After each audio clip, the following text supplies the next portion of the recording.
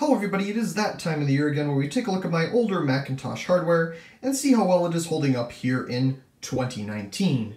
This is my 13-inch early 2011 MacBook Pro, and I've used this thing as my daily driver all the way until a couple months ago when I finally upgraded to a newer 2019 15-inch MacBook Pro.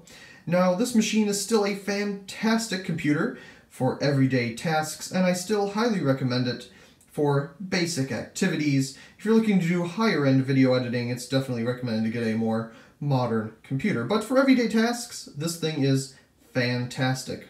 So first off, let's go ahead and take a look around the machine. On the top of the machine, or back of the screen, we'll find our light-up Apple logo, which is definitely something that would still be cool to have on the modern MacBooks of today. On the left-hand side, we'll find our ports. Here is the first generation MagSafe power connector before they made it slimmer, Ethernet, Firewire 800, first generation Thunderbolt, 2 USB 2.0 ports, an SD card slot, audio out, it can also be used as audio in, and our battery status indicator. On the front of the machine we'll find our sleep-wake indicator light and an IR receiver. On the right-hand side of the machine, we will find our Kensington lock port, in addition to our SuperDrive. Opening the machine up at the top of the screen, we will find a indicator light for when the 720p EyeSight camera is turned on, and I believe an ambient light sensor. In the upper right-hand corner is the dedicated power button. In the opposite upper left-hand corner is the microphone. Of course, then we have the keyboard and trackpad. So let's go ahead and give it a whirl in 3, 2, 1. Inside this machine we have a Intel Core i5 running at 2.3 GHz, 16 GB of DDR3 memory, Intel HD Graphics 3000 with 512 MB of video memory. Now if you have less than 8 gigs of RAM in the machine, you only have 300 and something megabytes of video memory, so it's definitely worth it to at least have 8 gigabytes of memory in the machine. And I have a 525 gigabyte SSD, which is also highly recommended because it speeds up everything from booting to loading applications, and well, you can imagine, I suppose. It is running 10.13.6 High Sierra, which is the highest officially supported operating system. You can patch the newer versions to run on this machine. However, I don't really recommend it because it has certain graphics requirements that this machine does not meet, and that's why they didn't put it on this particular machine. So, here we are at the desktop. The fans are ramping up a little bit because I was just using this thing to do some video and stuff like that, so it's already kind of warm, but normally it wouldn't do that. So let's go ahead and talk a little bit about the internet here. Everything from Safari, Firefox, Chrome, Opera, they're all up to date, and they do anything you'd want to do on the internet just fine. I haven't had any issues with anything from surfing the web, playing an internet-based game, or watching, 1080p, 60 frames per second video on YouTube, Netflix, whatever. It all runs it just fine. It's all fully supported. I've never had any issues with any of that. I've never tried watching 4K video. I don't know why you would do such a thing because the screen isn't that resolution anyway to take advantage of that capability. So basically, everything on the internet works just as it would on a modern 2019 computer. Moving on, we have some productivity applications. I use Word and Excel quite a bit. So here is the 2019 versions for Mac. We'll go ahead and open Word here. And we'll hit Create. And here we are. Of course, you can do things. This is Thing. Yes. And we'll just close that. That's the first thing that came to my mind.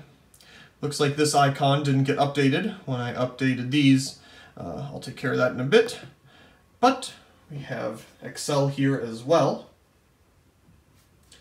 Go ahead and hit Create. And there is your document.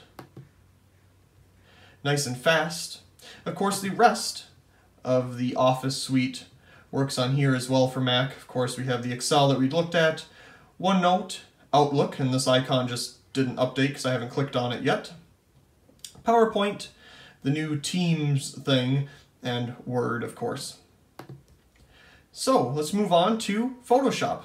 I have CS5 installed in this machine and it works just fine. As you can see, here are the other Creative Suite applications for the 5th iteration or whatever. And they all work fine. I mostly use Photoshop though. I don't use the others too often. So let's go ahead and just open that for a second here. And there we go. I use this a lot when I draw something on my iPad. I can send it over here to Photoshop and do final critiques on the computer and then print it and do different things like that. So it's definitely a nice thing to have around. Now, CS5 is not officially supported on this operating system, so you have to do some critiques to get it to install. Now, I'm going to quit it here, and I told it to quit, but you'll find here in a minute, there it is. It'll say that it quit unexpectedly, and it really didn't. That just has something to do with the operating system because it's not really supported. So you just hit OK and go on about the rest of your day. Here is Final Cut Pro, which I use for video editing. We'll go ahead and open it here really quick. It's an older version, but I find that it runs just fine on this machine. The only thing that I've edited on here, at least the highest resolution, is 1080p at 30 frames per second. I've never tried anything higher than that. But of course, it does the same as my modern computer, just it takes longer.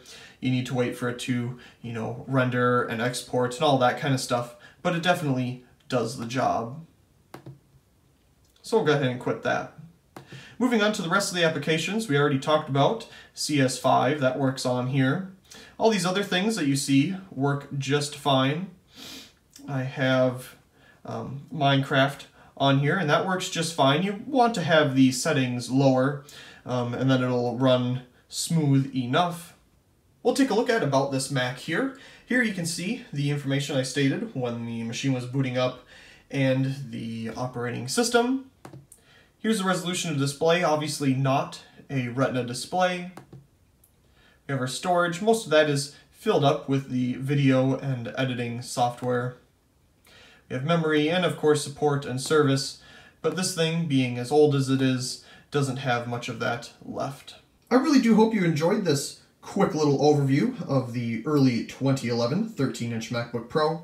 I really do love this machine. It has given me years of fantastic use without any issues at all.